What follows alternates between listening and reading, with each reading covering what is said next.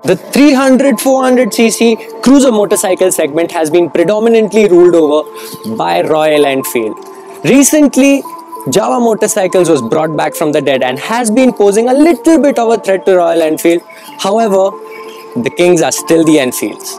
But now, the Japanese think that they can charge a premium over the current range of motorcycles that we've got available in our country and guarantee the customer a level of refinement and precision engineering that has never been seen before in this segment.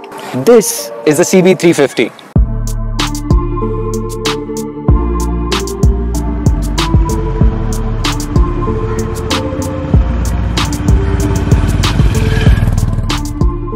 But has Honda chosen the right path?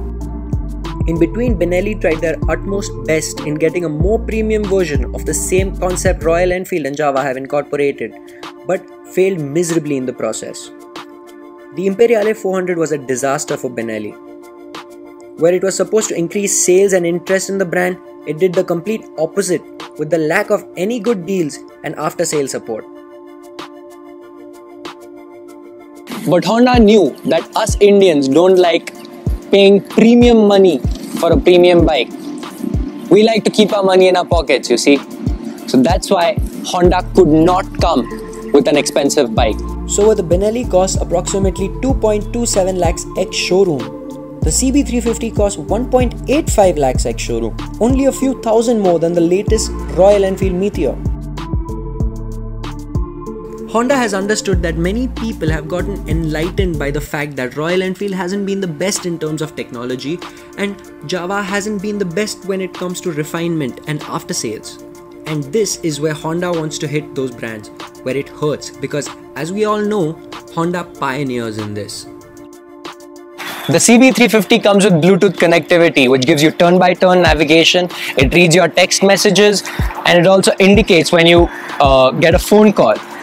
Royal Enfield has only paid attention to this recently with the Meteor 350, which gives you a Google OS based second screen, which gives you all these features too. But Honda has one-upped Royal Enfield by giving voice control. You can connect your smartphone via the HSBC app. You can operate the system to access phone calls, text messages and navigation. And you can make the system read out messages or attend phone calls with aftermarket speakers in your helmet. You also get a USB charging port for your smartphone, but you will need a phone holder to make it of any use. And most importantly, if you want all of this tech wizardry, you will need to buy the DLX Pro variant, which is 5,000 rupees more than the standard DLX model. The only place where Honda is a little bit iffy is the after sales part. The CB350 is only available at Honda Big Wing and Big Wing top line dealers, which are not as well distributed as Jawa and of course Royal Enfield.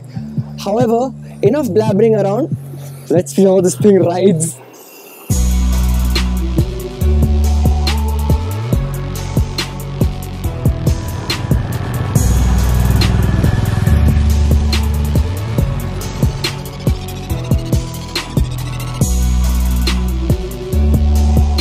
The CB350 quite literally puts every other budget cruiser to shame when it comes to riding.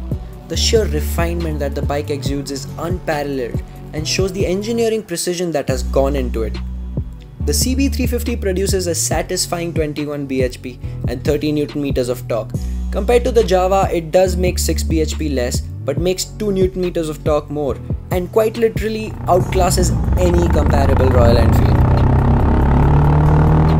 The Honda CB350 weighs in at 181 kgs, but honestly, the bike feels super light while riding.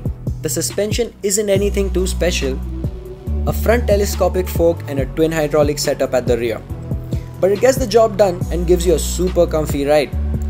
And with this beautiful toffee brown seat underneath your buttocks, it quite literally feels like you're riding on a cloud. Once you're done with your ride, you can stand back and admire Her Highness.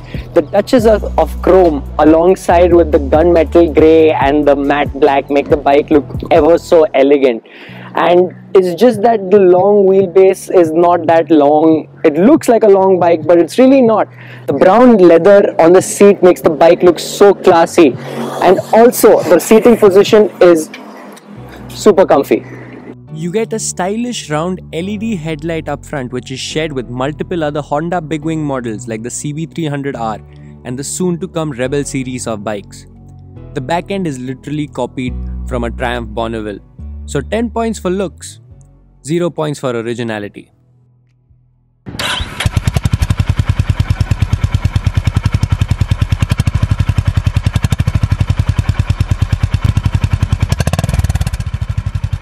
All in all, the CB350 is a big contender to be pit up against the Royal Enfields.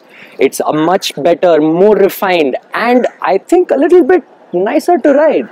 However, the little downside is the after sales and the availability and the distributors. Big Wing Honda should do something about it. However, we're gonna see it in the future.